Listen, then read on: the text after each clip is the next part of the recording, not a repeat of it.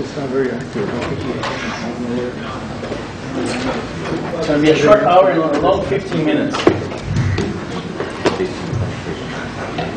Okay, so last time we stopped with an argument for fractional charge, matching the Aronoff-Bohm phase for taking a quasi-whole around for a walk, and matching it with the Berry phase. So let me just let's just recall what we did last time.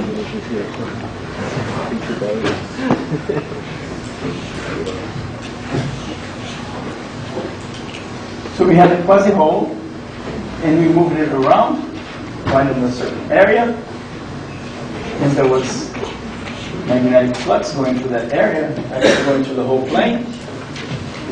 And we matched the Aronoff-Bohm phase of 2 pi times E star over E times phi over phi 0. In the Berry phase that we calculated, it was equal to, there was an I, then there was a 2 pi I, coming from, if you remember the argument, when we calculated the Berry phase, there was this contour integral, and then there was the density inside times the area, right? And this is basically the number of electrons inside, or the charge, the number, or the charge divided by E. And we said that this number is just, this was the density.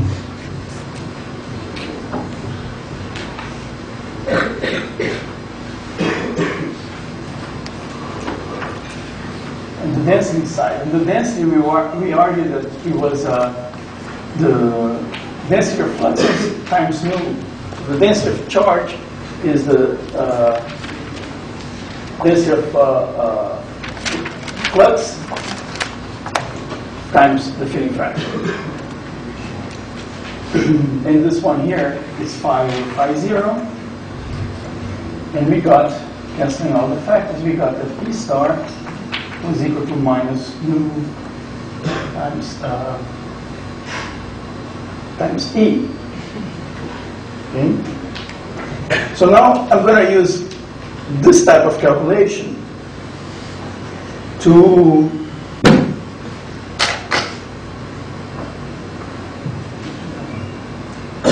this has to have area.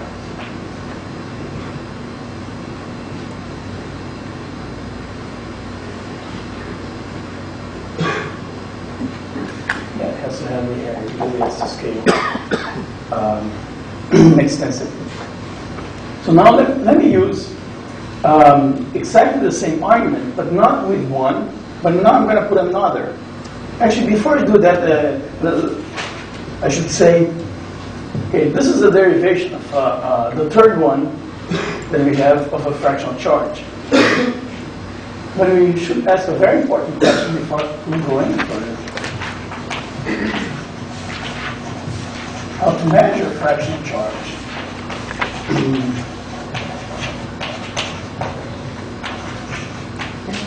This is all theorist's plaything. Now we have to ask, okay, is that real? So let me discuss a couple of experiments that there were trying to actually probe this fractionalized charge. There are two types of measurements that were performed. They're both tunneling experiments. One involved tunneling of between the edges, of a whole bar. And I'll explain the geometry in a second.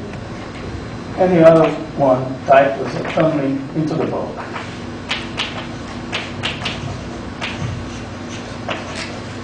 The first one was done by two groups, one in Saclay and one at the Weizmann in '97. And the second one was done more recently by Jacobi. So First, let me discuss this one. So this idea of using tunneling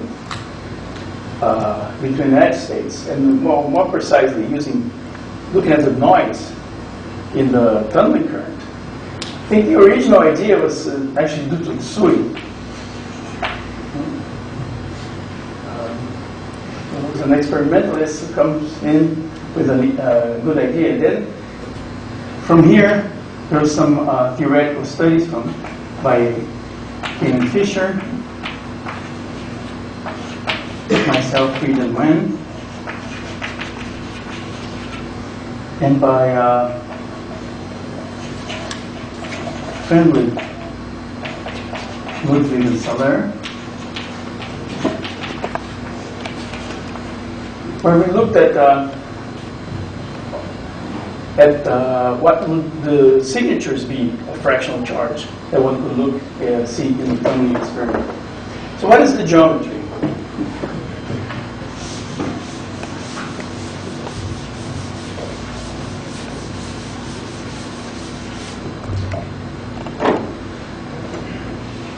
If you take a Hall bar, suppose you have a Hall bar. Let me draw my Hall bar here first. Then I have contacts, source, drain.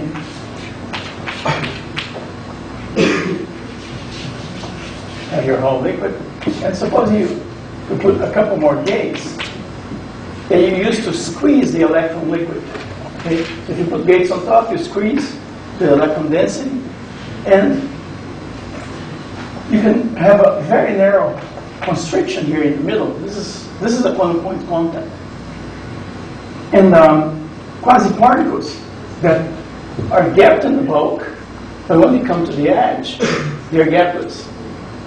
Because of one way to see this is even in the integer effect is that when your Fermi level is in between Landau levels, to create an excitation involves taking one quasi-particle from one Landau level and kicking it up to the next one. But when you come close to the edge, because of the confining potential, that bends the Landau bands. And then when the Landau band meets the Fermi level, at that point, you can create excitations, just like you do in the case of Fermi liquid by taking one state from the occupied ones into the ones that are not occupied. So a drawing here would help. So if I have my Landau levels near the edge, my chemical potential is here. In the bulk, well, if I want to create an excitation here, take this electron from here to there, I have to pay a large energy cost to gap. But all these states here would be filled because they are below the Fermi level. And you could ask, okay, which kind of excitations, for example, neutral excitations can you have? Well, just take this particle which is filled here, just move it a little over to where this level is. Have a hole and a particle, and then this can cost as little energy as you want. Just like in the Fermi liquid, you can create particle excitations very close to the Fermi surface. So these excitations go along the edge of the sample. And you can tunnel, for example, you could imagine, well, if you have a quasi-particle, if this quasi-particle tunnels, you're going to have a deviation from the Hall current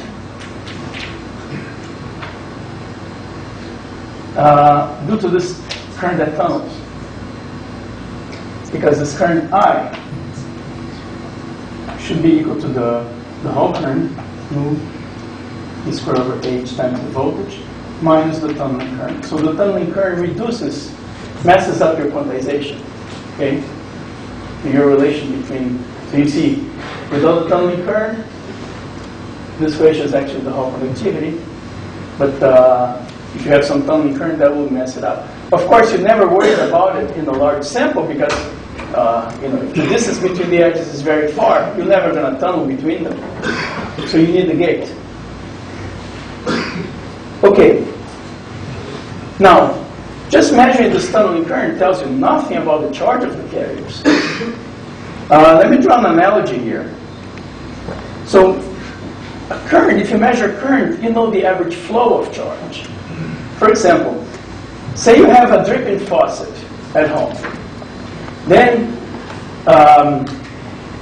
okay, it's annoying, it's dripping there, and you want to figure out how much water is flowing there per unit time.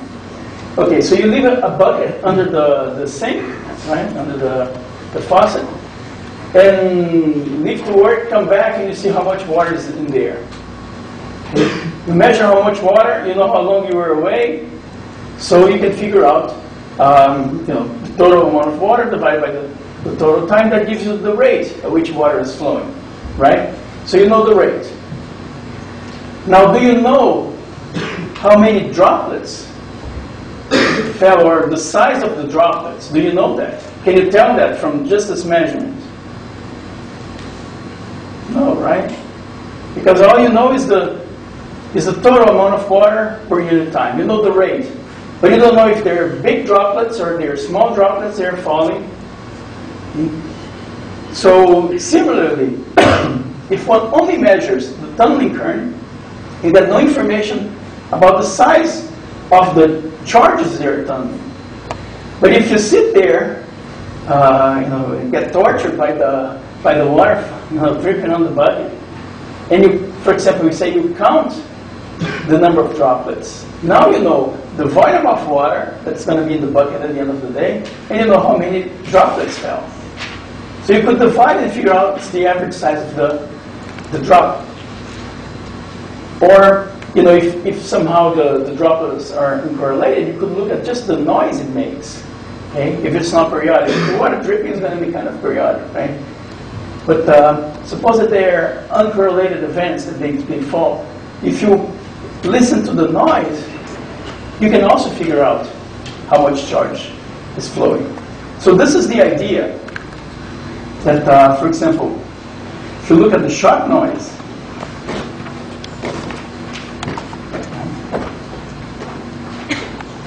suppose that you have tunneling events, they're uncorrelated, they're very dilute, so suppose that this tunneling current can be made very, very small so that you have dilute events. This is time.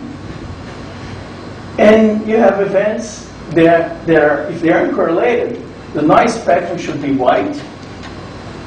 And there is a relationship between the tunneling noise, the noise is measured by current correlation, and the charge of the carrier. So there is a relationship between these two.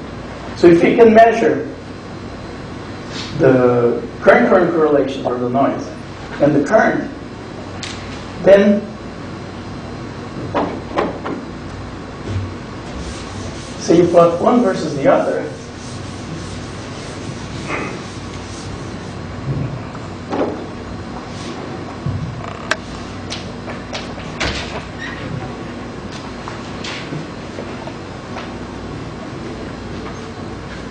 and that is T over 2.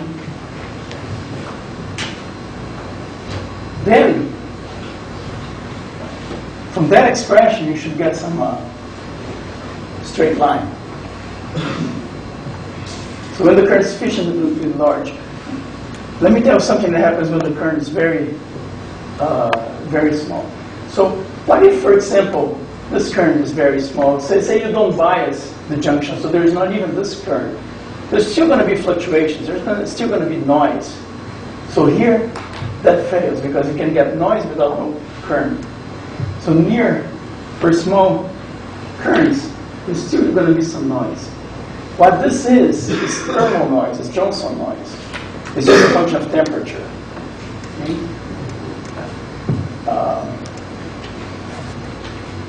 But at high enough currents, this will bend, and then the slope here will tell you the charge. So let's actually change notation. Let me call this Q in general. So these two experiments, what they did is that they did measure ST versus IT. And they find, for example, when the system is in the integer effect, the slope here is for E. And they get their data points. Right? This is funny, right? The curious way of putting the error bars. But you can look at these papers. One is a paper by Reznikov's group at Weizmann. It's in Nature around 1997. And the other one, it's basically exactly the same measurement, is PRL by Latvy's group, also 97. But then they measure for the 1/3 effect. And they look at then there it is. Something with a slope E over 3.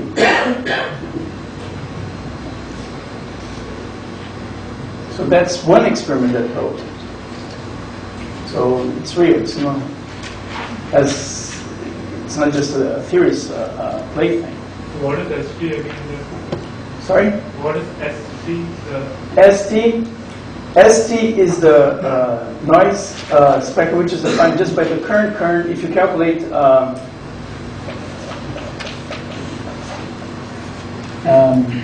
actually, this is ST. Let me write that ST of omega.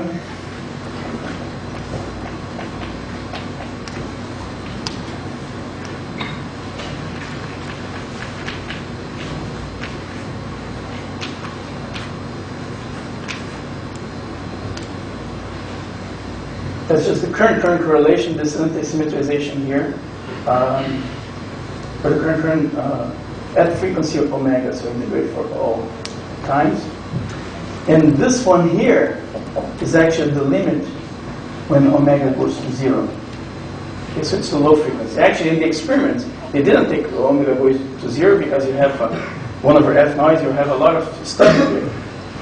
All you need is to take a frequency. Look at a frequency that's high enough that you're not plagued by 1/f noise, but it's still the characteristic frequency. The other characteristic frequency in the problem is omega. Let me call omega j. Yeah, like a Josephson frequency, EV over h bar. But this frequency scale is going to be very, very high. Yes.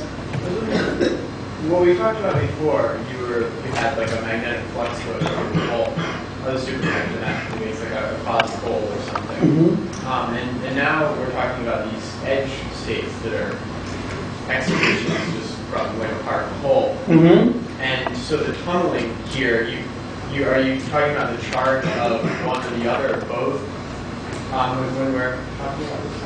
But when I'm talking about this, These excitations. see, in the other case, we created the excitation by hand. We put the flux through just to think about it. But these excitations are going to be there in the system. Okay, not in the bulk because of the gap, but in the edge you can create them. Okay? So you're saying it's the same type of excitation? it's the same type. Let me use as an example. Suppose that I had this. Take that this geometry with a hole and put the flux through the hole using. Remember when we calculate the charge that gets pushed out as a function of the flux? So if you insert one flux 1, in reality what you do is like you push charge E over 3 from here to there. It's a long, say 1/3. So that's exactly one excitation that you have charge minus 1/3 here and 1/3 there. But this was not done through tunneling. You made an artificial arrangement to push the charge out. But on the edge there, you have the excitation that you can excite. Like you can excite, for example, just like this was a neutral excitation, but for the say a glucose form, a non-interacting picture, you can have quasi-particle, quasi-holes near the edge. But then you can take your quasi-particle and tunnel to the other side if this distance is small. But there's a one-to-one relationship between the excitation on the edge and the bulk. Like for example, if I had put my flux here, I would have created charge 1/3, minus 1/3 in the middle, but the plus 1/3 has to go somewhere, and it will actually get pushed out to the edge. So they will create an excitation on the edge. I'll actually have more to say about that when we talk about statistics. Okay? All right. Now, I won't talk too much in detail, but there's another experiment which is coming into the book more recently by Jacobi's group, where they tunnel vertically into a two-dimensional electron gas. Now, because there's disordinance to a dimensional electron gas, sometimes you form puddles, you form dots, and then you can calculate can look at the spectrum for adding particles into these regions. And they do the experiment, they look at the levels for nu equals 1, nu equals 2, and they see there's certain levels. And when they look at, say, nu equals 1/3, they see that there's like the spacing between the levels go down by a factor of 1/3. Okay? Which means that you're able to add fraction of the charge. Now, actually, in these probes, I think that they look at the addition by looking capacitively, because you could ask, okay, you cannot add charge 1/3 to a quantum dot, but that if the quantum dot is isolated. But if it's a dot here that's immersed, there's a dot here, a dot there, you can add 1/3 if the whole thing is embedded in the Hall liquid. See, this is a very important thing. These charges, they only live in the Hall liquid. If you pinch it, you cannot tunnel, you cannot move quasiparticles around. For example, in this geometry, you can tunnel quasiparticles. If you pinch the point contact too much, if you apply too high a gate voltage here, you separate your droplet into two pieces, and now only electrons can jump here. You cannot have a quasiparticle tunnel. Quasiparticles don't live in vacuum, okay? Or another way to say, they live in a special vacuum, the quantum Hall fluid. They don't live in the empty space. So then only electrons can tunnel. And one can actually, for example, in this geometry, when you pinch off, if you were to do in that limit, even when these are fractional Hall state, you would see a slope of 1 relating this tunneling current and its noise. Okay? But then, when you do tunneling to both, I assume some STM tip is coming about. From the STM tip, only electrons can come in. Yeah, but actually, I think that, I forgot the details in that measurement, I think that they just look capacitively. But, and then they change gate voltage to add the electrons there. So the electron that's going into the puddle, it's not coming from necessarily from the tip. It's coming from the reservoir, the other regions in the liquid. Yeah, that's the other thing. Like, if you tunnel an electron, supposing you insert an electron into the Hall of fluid, well, that electron is going to break into 3 quasiparticles. But at the same time, if you actually want to take a quasiparticle out of that system, you actually have to, you can't. You have to take 3 of them, recombine into an electron so you can pull it out. There are things that, for example, I looked at this problem some time ago of under reflection in the quantum Hall effect. Okay, this is something that's also interesting. Because remember what Laura talked about normal under reflection. You shoot an electron, the electron cannot go into the superconductor, okay, it costs a lot of energy. So instead you get 2 electrons in the superconductor as a Cooper pair, and you bounce back a hole. You can also have a similar effect in the Hall bar, in a point contact, that if you have a point contact between a Hall liquid and say, a Fermi liquid. Now, the Fermi liquid, which is the normal state where that's working like the superconductor in the following sense. If you shoot a quasiparticle that has charge 1/3, that cannot go into the Fermi liquid. So you shoot an electron instead in the Fermi liquid, and you have to bounce back two quasi-holes with charge minus 2/3. Okay, it's very similar.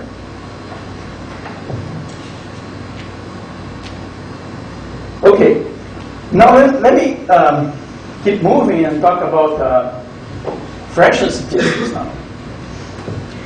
Claudio? So maybe it's a relevant question, but if I look at this setup, so this is drain and source, yeah? So if I switch off the voltage of the drain and source, I can at least easily realize actually quantum pumping in this kind of setup.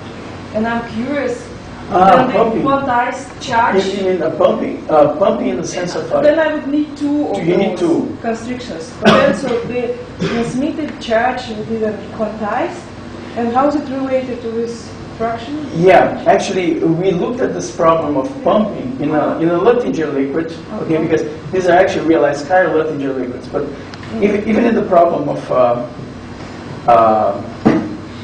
you could take a quantum wire and do the same thing with interactions and realize a Luttinger liquid.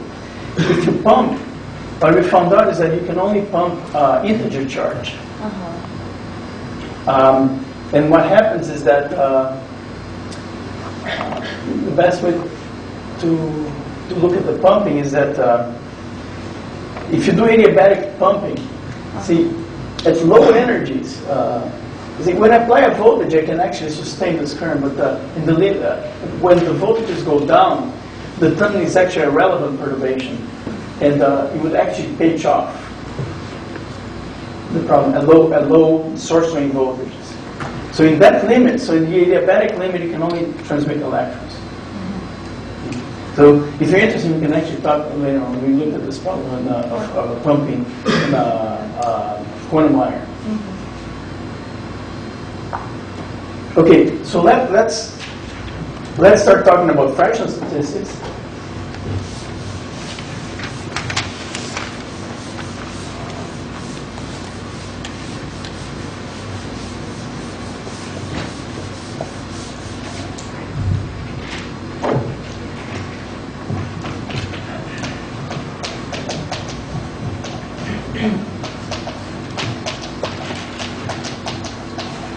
Okay.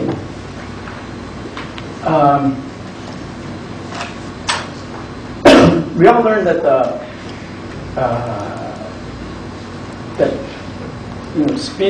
half integer spins are fermions and integer spin particles are bosons, right? So that's the spin statistics.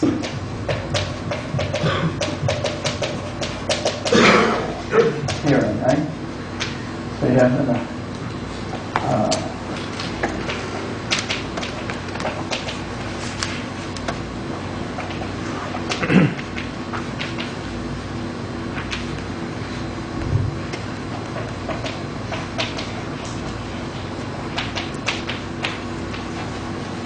but in 2D, there's another possibility,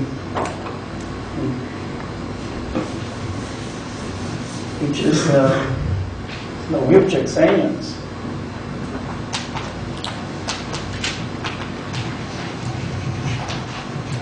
And what's different in 2D and 3D is that if you have two particles in 2D, let's first do 2D.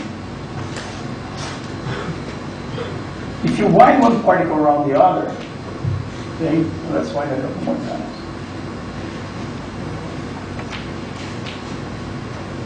You take the path that you went around.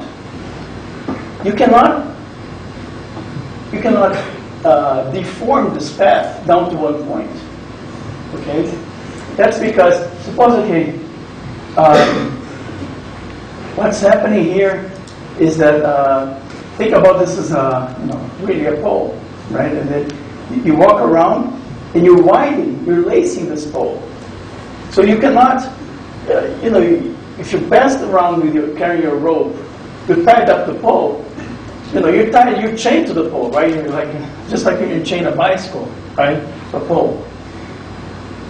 You cannot do anything unless you knock off the pole and you can and then you can deform the contour to 0. That's not the case in 3D. In 3D, if you have two particles, if you wind them around, whatever path you took, you can deform it slowly into a point. So that's the difference between 3D and 2D. So what's interesting is that this possibility here, which is a theoretical possibility, is actually realized in the quantum Hall effect. Let me now make the argument that as you take one quasi-hole around the other, you pick up a statistical phase, just like when you take two fermions and you wind them one around the other. If you exchange them, you get a phase of pi, right? Versus a boson, then if you exchange two bosons, you get a phase of 2 pi.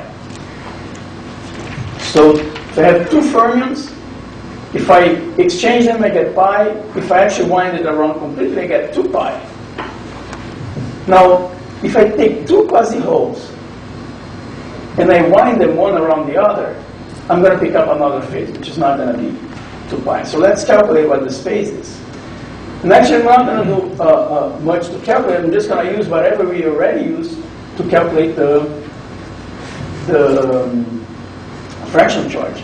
Because remember that when we calculate the Berry phase of adiabatically moving this guy around the other. So let me actually write the wave function for adding two quasi-holes, one at position ZA and another ZB.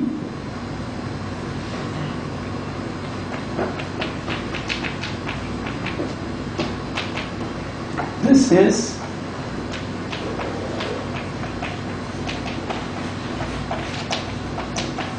I just add my two quasi-holes, one at ZA and the other one at ZB. That times the psi 3. We're working on the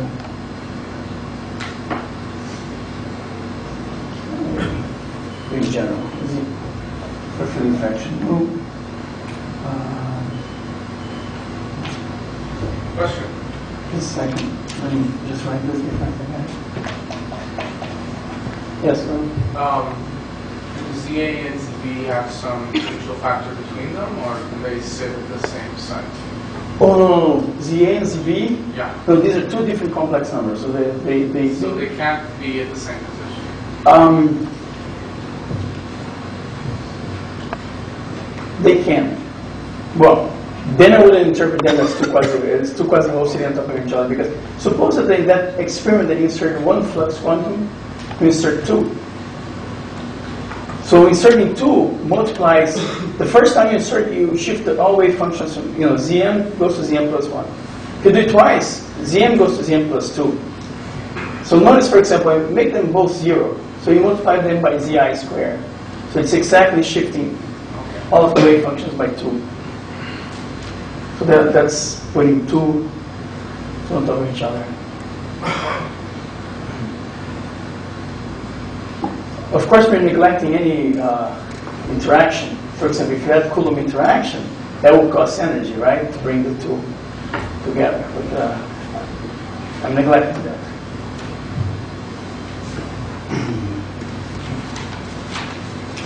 Okay, let's recall. So how we did the other computation? Well, we made the ZB a function of time, and we took that guy for a ride. So we wind it around. So let me just, I'm going to wind on once. And if you remember the Berry phase that we computed, what was it equal to? There was an I, then there was a 2 pi I, because of the integration of the contour.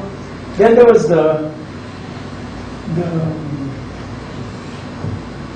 integral over a certain area of the density, but this area was the area encircled by the path.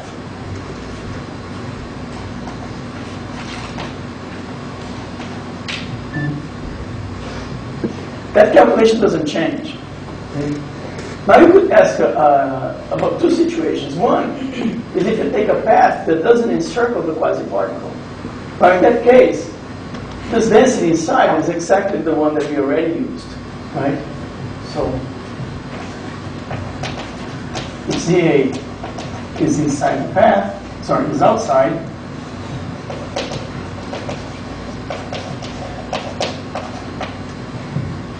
here we get in this density times the area, we just get the nu times phi over phi 0, number of fluxes times the nu gives you the total electric charge, and that's it. That's just as before.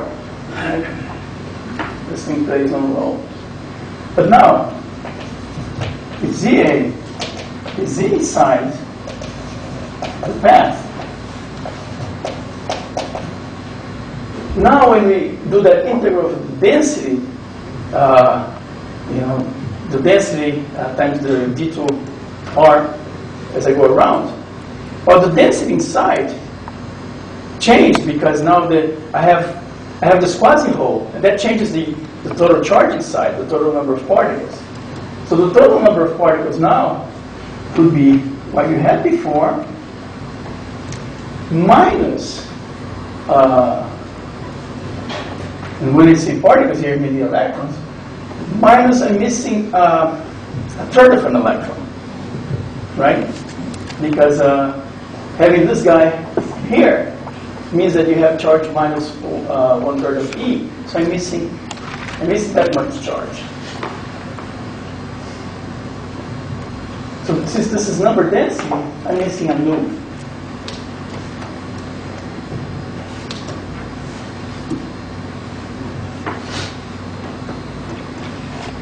So we pick up the same Aronoff-Bohm phase, but there's this correction here.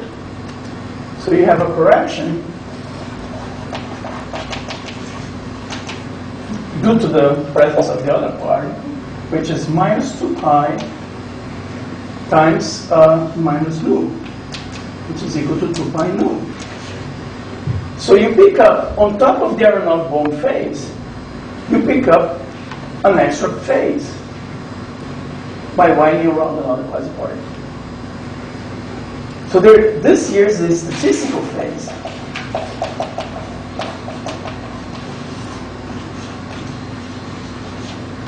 And we usually draw the statistical phase, we call it as a ratio of, so theta over pi,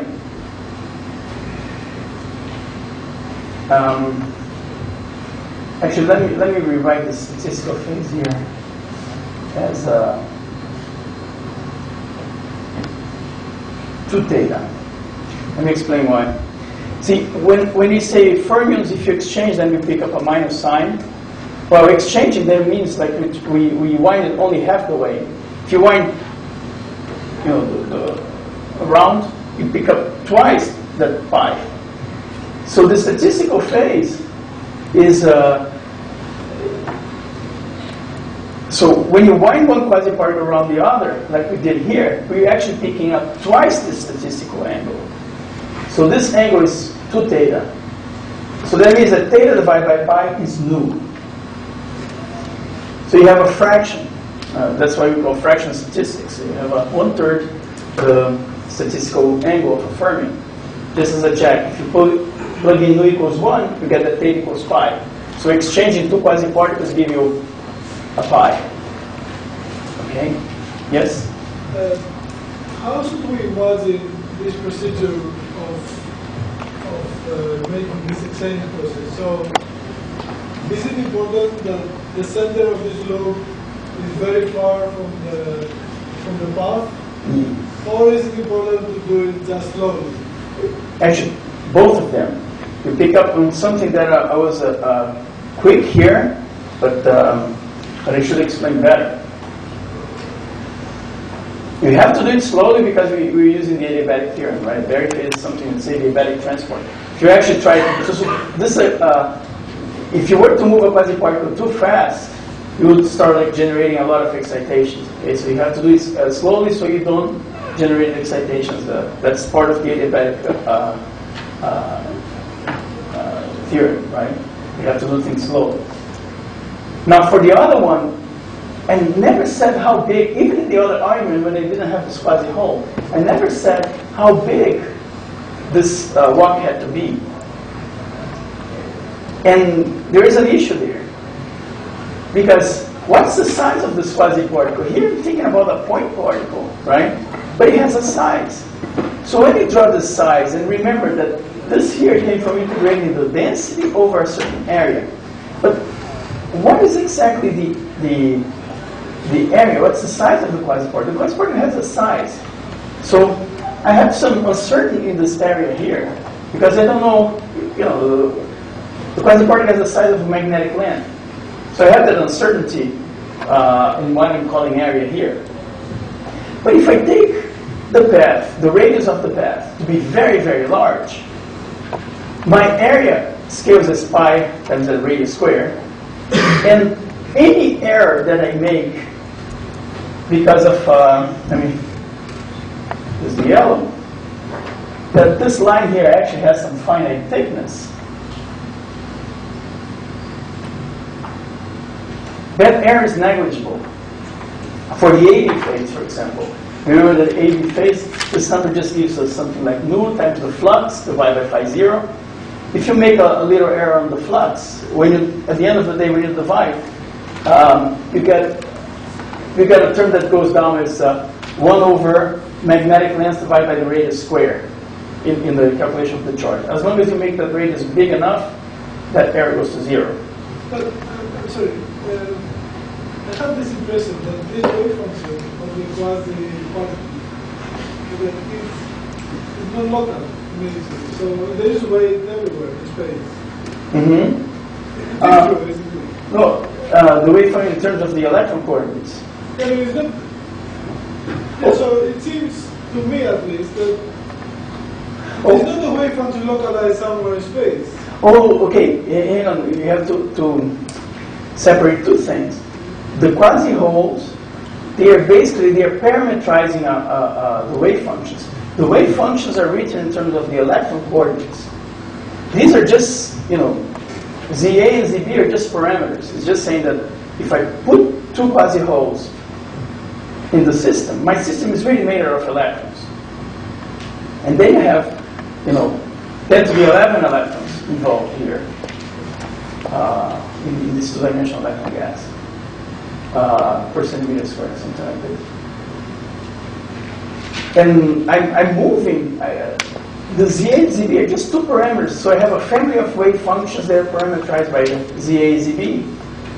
And as I wander around, I walk around in the space of wave functions.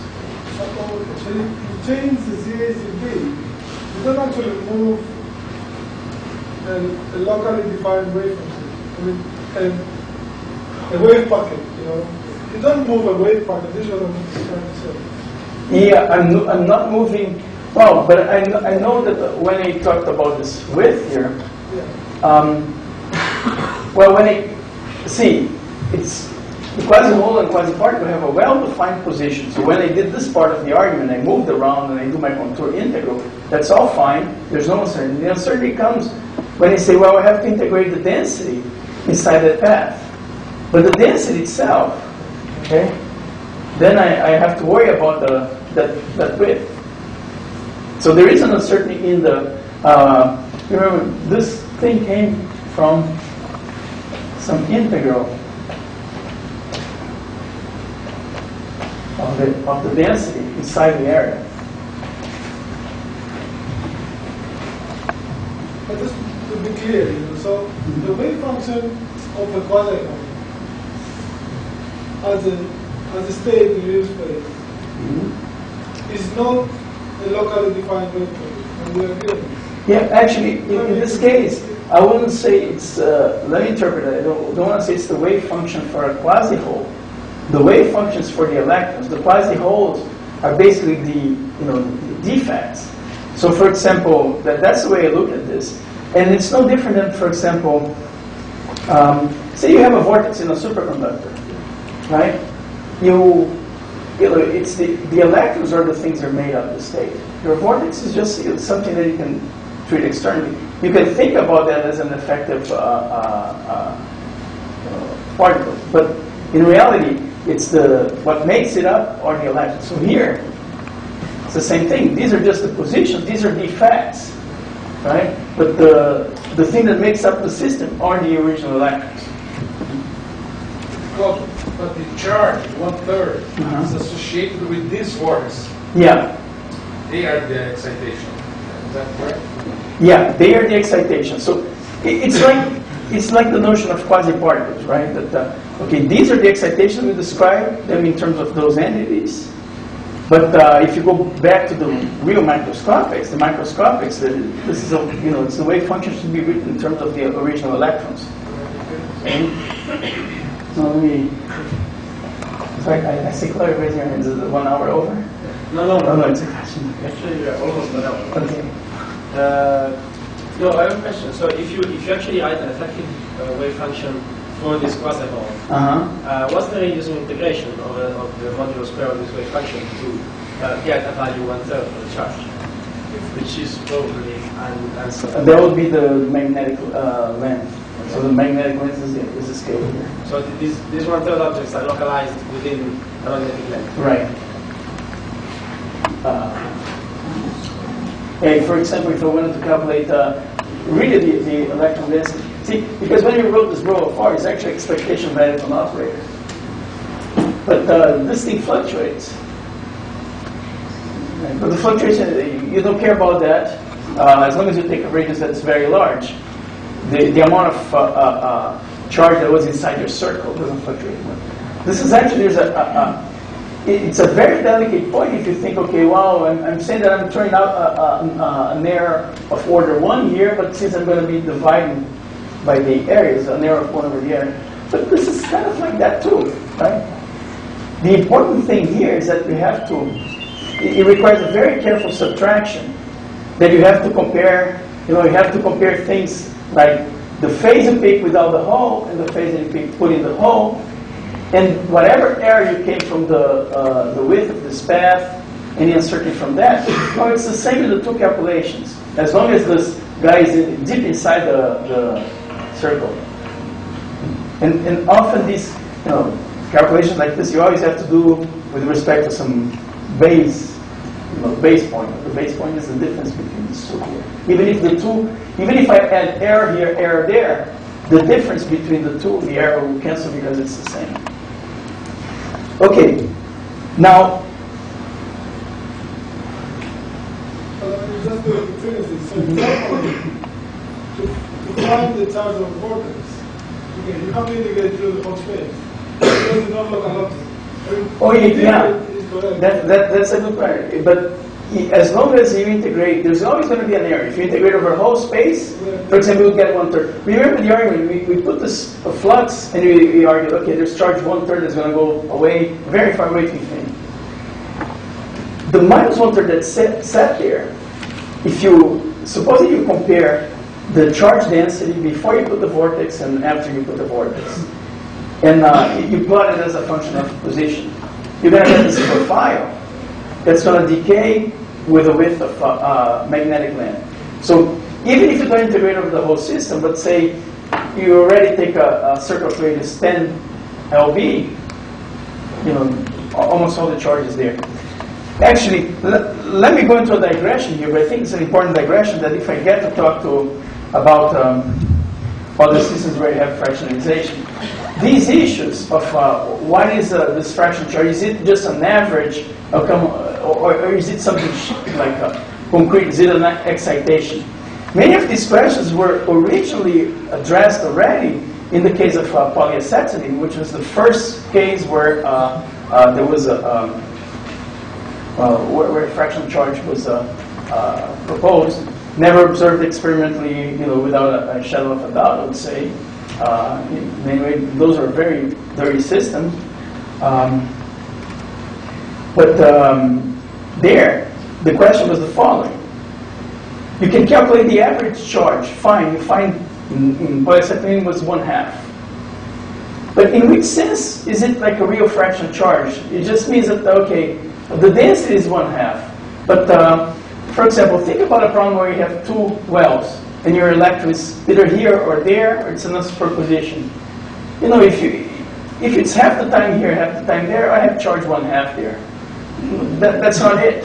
Okay? Because if you calculate the second moment, the delta Q squared, the dispersion, right, the variance of the charge, calculated in that state, you'd find something that's non-zero.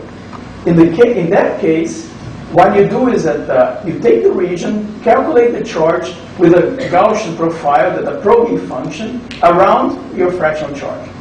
Construct that operator, the integral of your charge operator times that function. That operator, you can show that in the limit when the radius of the probing function is much larger than the radius of your fractional charge excitation, that the variance of that operator is actually goes to zero, meaning that that excitation that you can construct, like this one, the quasi-hole, is actually a eigenstate of a charge. Let me see. Let me talk about probing fractional statistics again.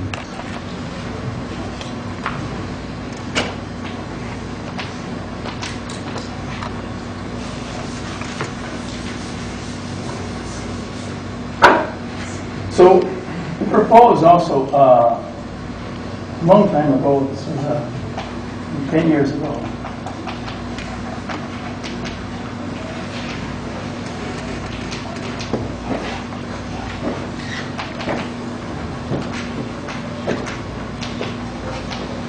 around 97, yes.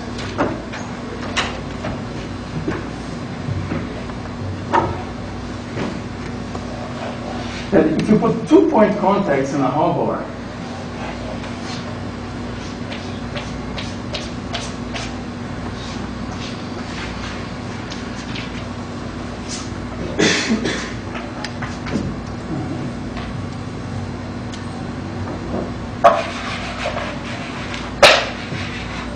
you put 2-point contacts, not one,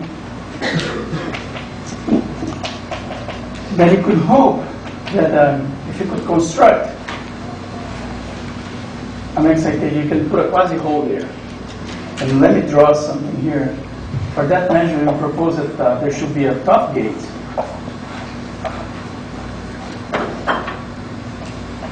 To help, actually the top gate was fundamental in this proposal because we need to control the density somehow in the middle.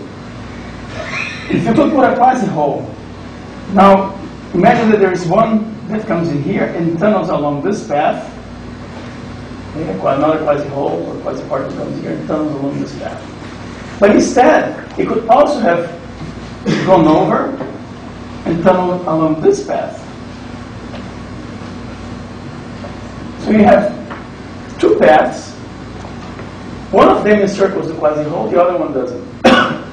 So that means that there's interference between these two paths because there's an extra phase that's picked up by going through the around the quasi-hole. There's also the AP phase of going around.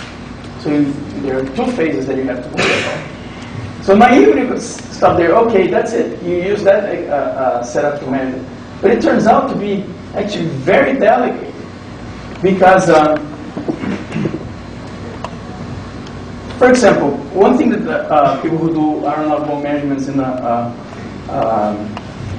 rings, mesoscopic rings, that there you can take for granted that you put your flux, all you have to worry about is what the flux is through the ring. But suppose here that you change magnetic field. You would say, well, if you change the magnetic field, yeah, that's your aeronautical phase that you're going to pick up because you're encircling a closed path. But to give an idea of kind of complications that would come in experimentally is that in the whole liquid, so suppose you fix your number of particles. Remember we talked about this in the circular gauge, you have these orbitals and you fill these orbitals. Let's even talk about the Nichols one that's simpler. You fill all those orbitals. Increase your magnetic field because you're trying to put flux through your system. Two things could happen. If no quasi-hole is formed in the bulk, your orbits, as you increase the field, magnetic length gets smaller and smaller, right? So your whole thing shrinks. So when you think that you put one flux quantum and you had a certain area, your area is not preserved because the whole thing shrinks. So it's very hard to think about an interference management where the shape of your ring is not fixed. Okay. Now, in putting one more flux quantum, like shrinks the orbits, it would shrink by 1.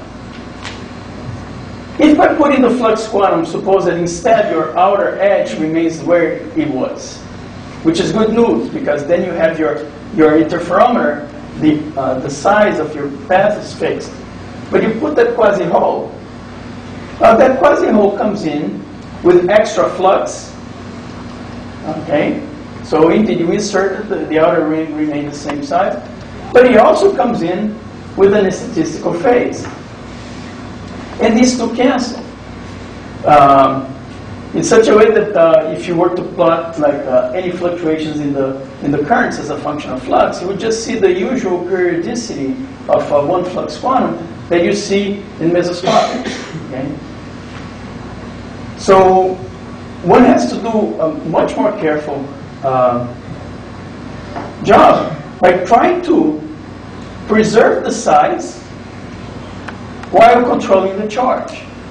So that's why the stop gate would be important, because what you would want to do is put one flux quantum through the system, but then control the gate voltage in such a way that you bring another charge from the charge, say 1/3, from these things that you can think about reservoirs. That's why it's important to keep these channels open. And that charge would fill in this hole, and that way you would observe,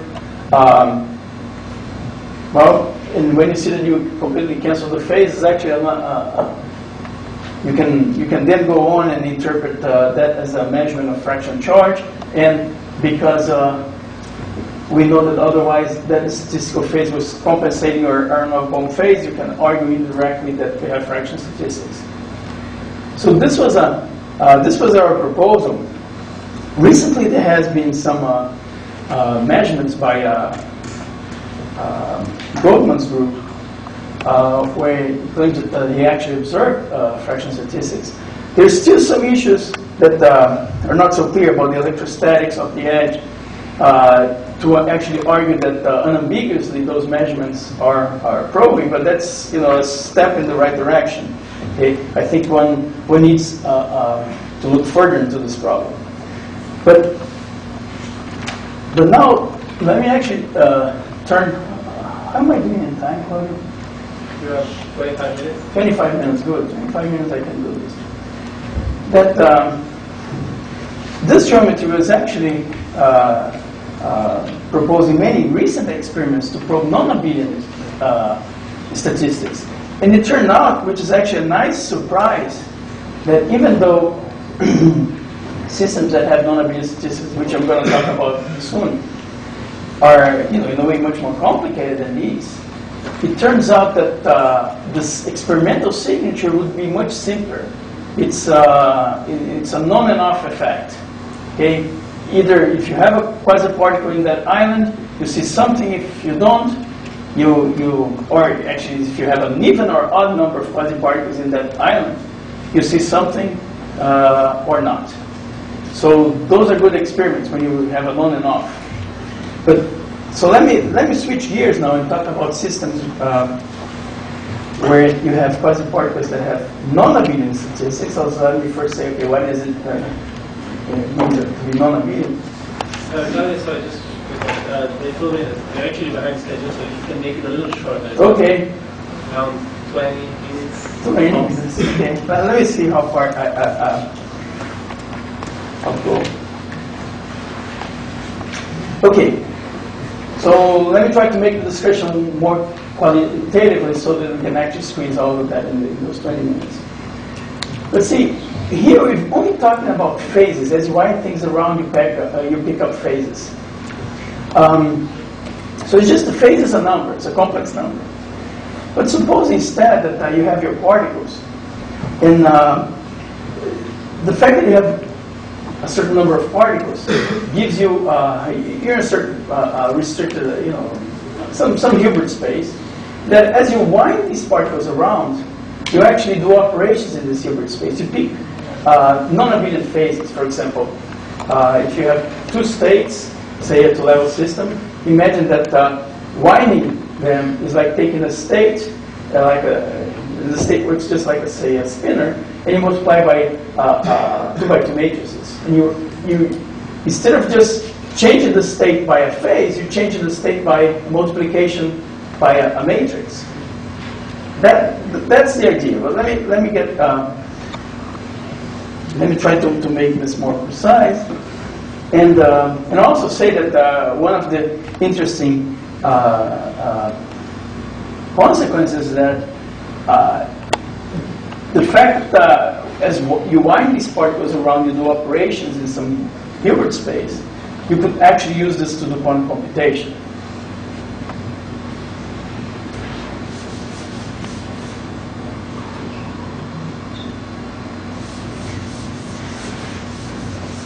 There's also a connection between these states I'm going to talk about and P-wave superconductors.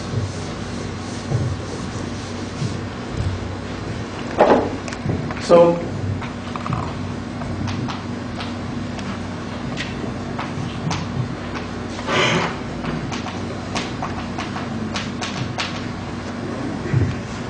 some of the candidates for such states is the nu equals 5/2, and I'm going to write 5/2 as 2 plus a half.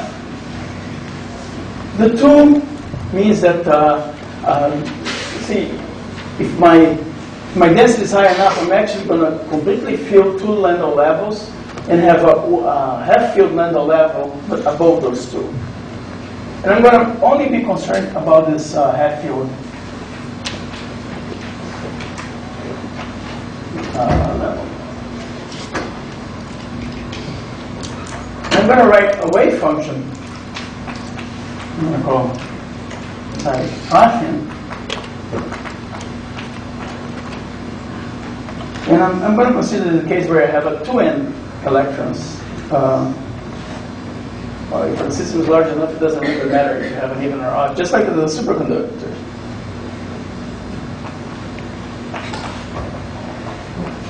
And, well, we know how to write a wave function for a 1/3 state. We just have to put the inverse of that third here in the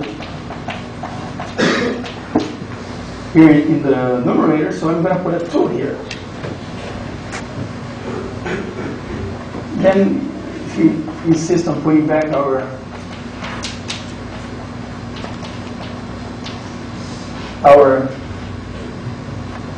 Gaussian pieces of the wave function, put that back.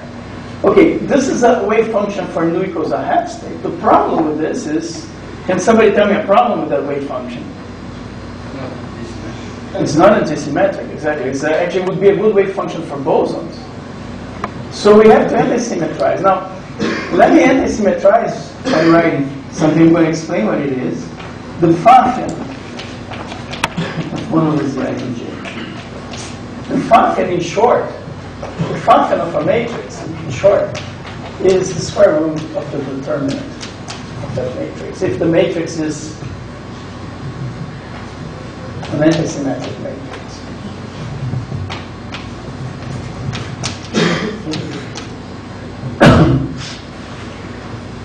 And you can, if you want, we can define, let me just write it formally.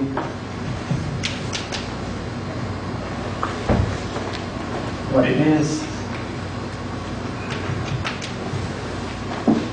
Just like determinants, you use permutations to define. Then I take the matrix, the permutation of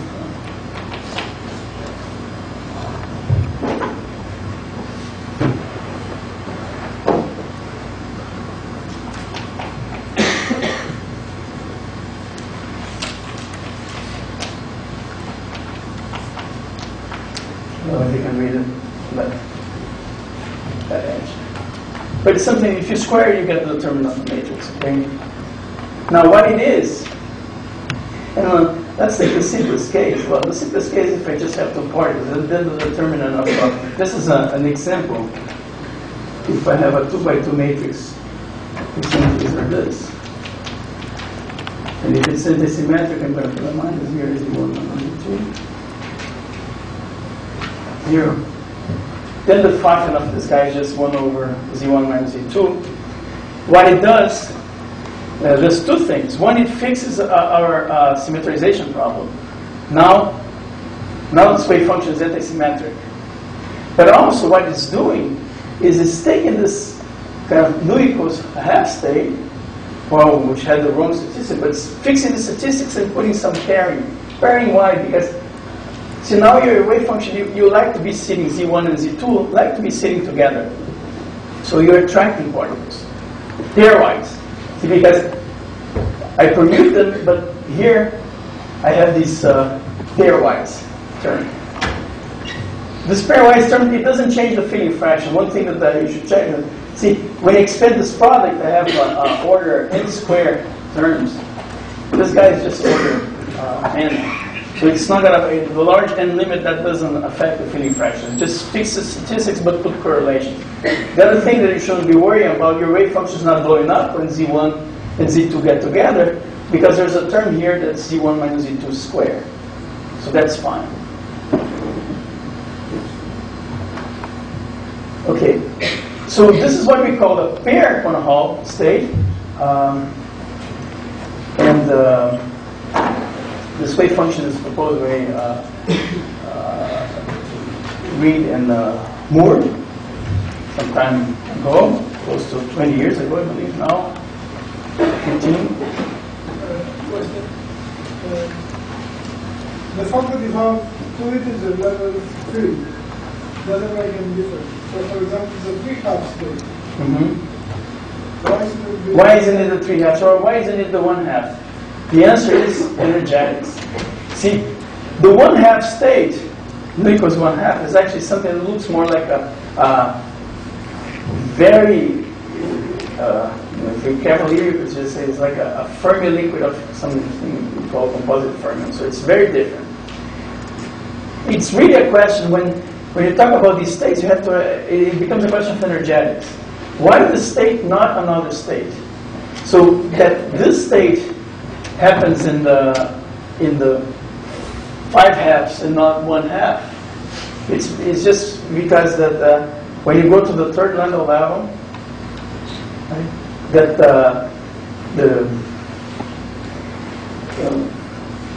the wave functions, the stuff that we've been not too careful about it, they change slightly. So it's a question of energetics. That once you put that extra structure, that extra level of detail, this state ends up with a lower energy than some other state. That, for example, quote unquote, Fermi liquid type state of 1/2. Fermi liquid composite Fermi. So it's a question of energetics. Okay.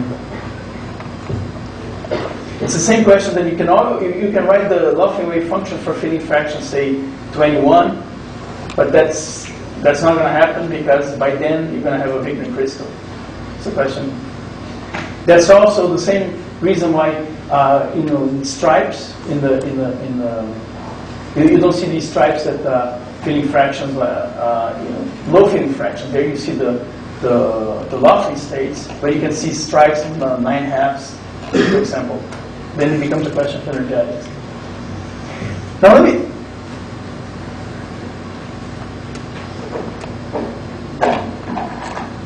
since we're running out of time, let me just talk a bit about quasi-particles that you can add these wave functions, to these paired wave functions.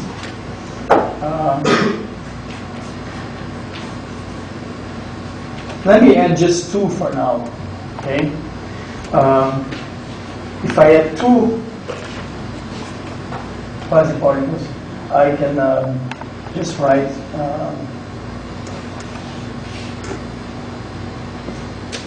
let me call this psi 2, so we don't have to rewrite it.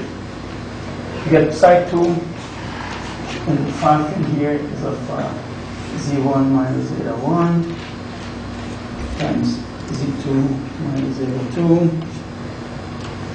plus 1 exchange with 2. Actually, z outside was j minus j.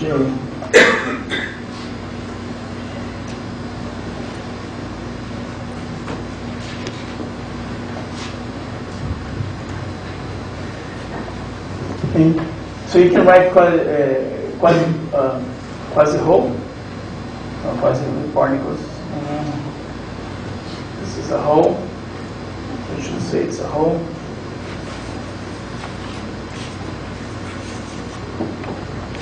And you can play the game, but let me say some of the interesting things that come out of that game.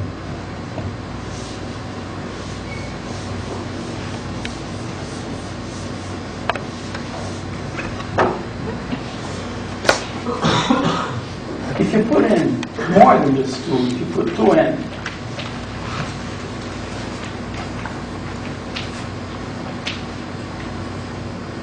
one can show that if these holes are very far away compared to the magnetic length, then 5 minutes, okay.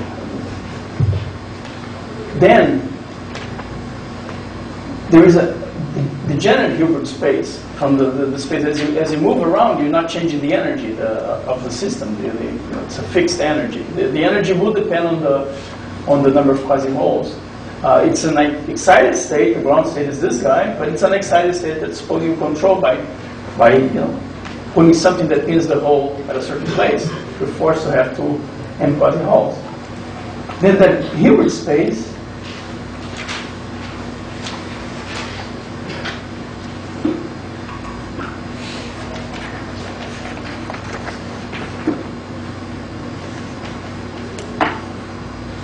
has a dimension 2n minus 1. So it grows with the number of quasi-holes.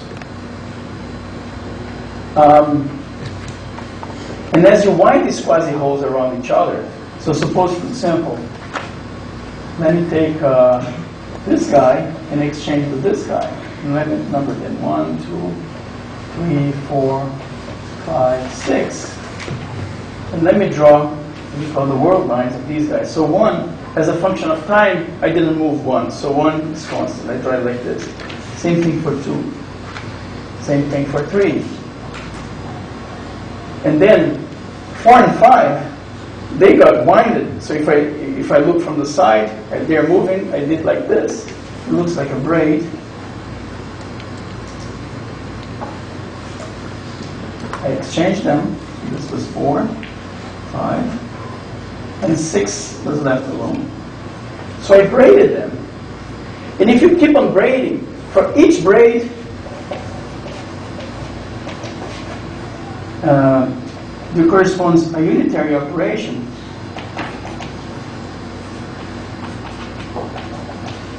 In this Hilbert space.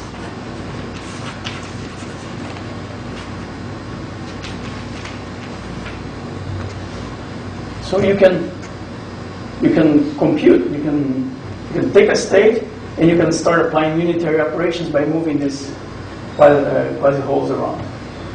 Now, let me just, in the last few minutes, talk about some way to think about this, where this degeneracy comes from, perhaps in a simpler setting. I don't have much time to do details here, but the physics here is very similar to P-wave superconductors. Okay?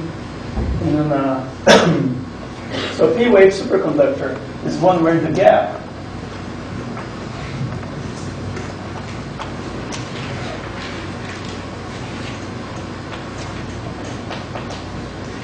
depend on K. So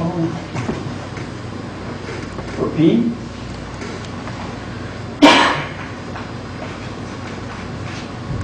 minus or plus, depends on your chirality. Either one is a P wave. P plus IP or P minus IP. And if you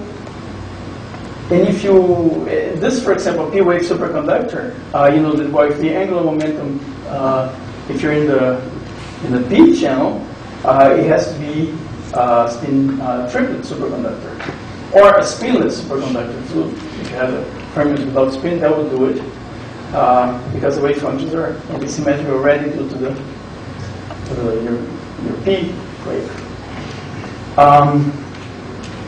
Now, if you take a superconductor that has an order parameter like this, you put a vortex, then you can solve the Bohr above the Gen equations and find out that there is a bound state near your vortex, localized around the vortex, on your head vortex, and that in this state you can write something which you call a Majorana Fermi. Yes, 1 minute, I'll wrap it up.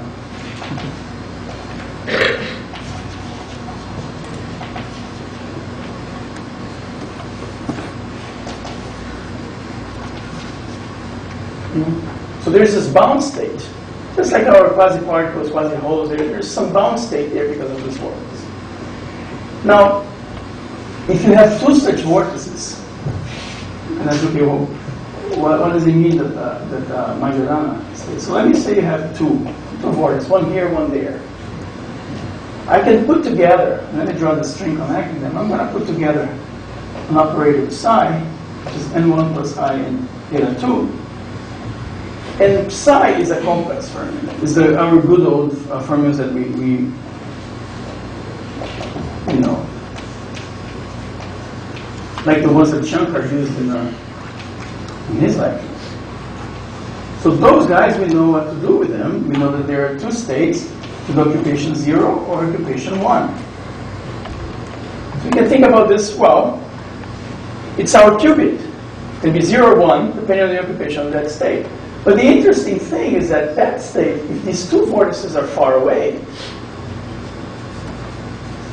that state is kept non-local in space, right? It's a state that it lives on the string between these two faraway vortices.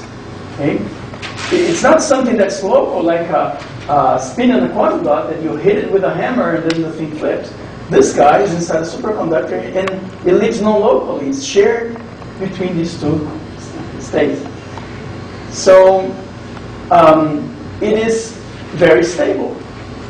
Okay? And it's stable against dephases. So that's why these kinds of systems have been studied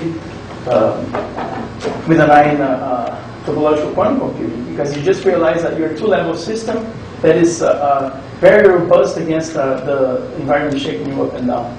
So let me just, I'll wrap it up by saying that, so recently in the past couple of years there have been a lot of work on this and how to detect and using extended versions of this interferometer and many other ideas, including if Law's poster is still, where's Law? Okay. If his poster is still outside, you guys can take a look. He's been working on this problem of probing non-linear statistics. So, so I hope that we managed to give a broad overview of the fractional quantum Hall effect. And I would say that even though it's a problem that's been around for a long time, there has been a lot of interesting ideas. And that are actually spinning out. You shouldn't think that they're confined to quantum Hall, system of electrons and magnetic field. For example, many of these ideas you also apply to P-wave superconductors and so on. So, all right.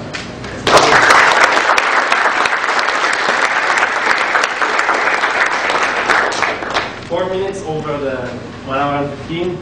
That's not too bad. Questions? That gives time to think. There are no questions? Oh, one question there? Yes. I think I didn't get the right idea on the, when you have your dots, you have your electrodes, you apply a field, right? Mm-hmm. And somehow you shrink the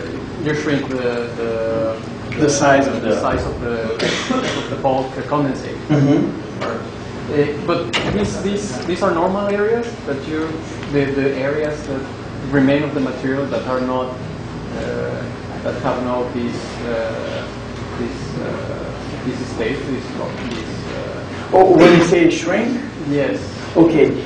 So think about the system with the Okay, any system has edges, right, defined by the confining potential. So even in the absence of a magnetic field, you take your electron liquid, it's going to be confined by some potential. Okay, so it's going to form some puddle when the Fermi level crosses the potential. So here, it's the what defines the system, the size, is actually the electrostatics. But for example, one thing we could have solved in the Landau problem, you can also put, say, a parabolic confining potential. And you would see, but the idea that if you put more flux, you shrink the orbits, that still remains.